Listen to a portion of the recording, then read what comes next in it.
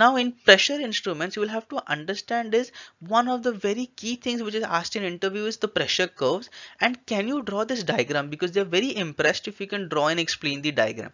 Let us try to draw a simple diagram where we'll call this line as the atmospheric pressure. This is the pressure that you experience when you're standing, walking on the earth, etc. In terms of gauge pressure, you can call it zero gauge pressure. Now anything above it that you're measuring is now in terms of gauge pressure. So example, let's take this point as 1 bar gauge. So it is measuring with respect to your gauge pressure. Now once you know this thing about 1 bar gauge, if I try to look for what is absolute pressure, is something which goes the pressure which is absolutely having no presence of any pressure at all.